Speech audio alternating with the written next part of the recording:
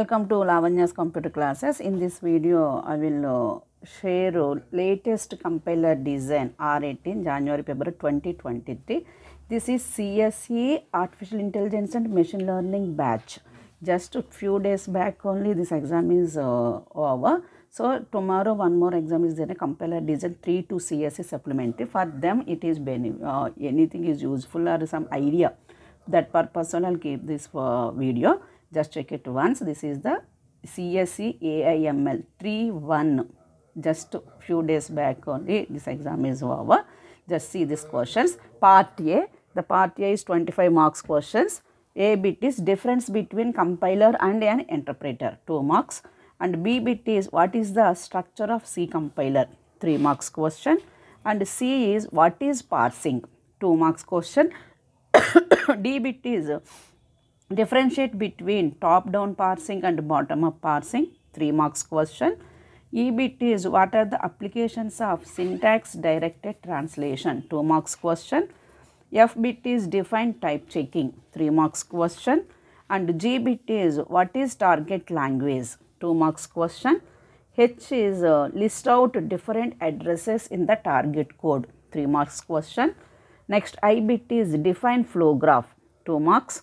And J bit is what is meant by constant propagation, 3 marks question. So, all these questions for part A 25 marks. Next part B essay type questions. 2A is discuss the action taken by every phase of compiler on the following instruction of source program while compilation id equal to id plus id into 60. So, this is the question paper for 6 marks question. And B bit is what do you understand by the terms tokens, patterns and lexemes. This is for 4 marks. So, totally 6 plus 4 10 marks question.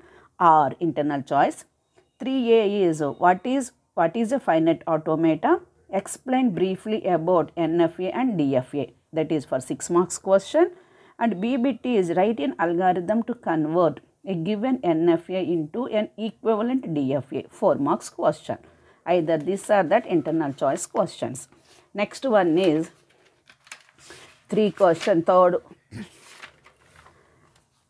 2A 3B and the 4th question is consider the following grammar and construct predictive parsing table. Some expression they gave, expressions transferred to expression plus term, expression to term, term to term into factor, term to factor, factor to expression and factor to ID. This is the for 6 marks question. And B bit is what do you mean by left recursive grammar? Write an algorithm, eliminate left recursion, that is for 4 marks question. R internal choice 5th question. Write down the algorithm for recursive descent parsing. Explain RD parsers with example. Totally 10 marks question. Only one question, direct question. Next 6A is compare syntax directed translation and syntax directed definition, 5 marks question. And B is obtain the syntax directed definition for a simple basic calculator, 5 marks question. R internal choice. Explain about annotated parse tree with example. B bit is compare S attribute definitions and L attributed definitions. This is for 5 plus 5 10 marks. 8th question. Elaborate the following. A is garbage collection. B is tree based collection, 5 plus 5 marks.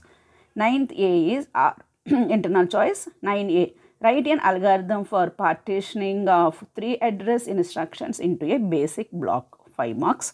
And B bit is explain the role of flow graph in basic blocks, 5 marks.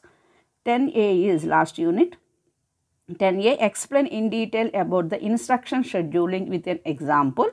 B bit is what are the principal sources of optimization?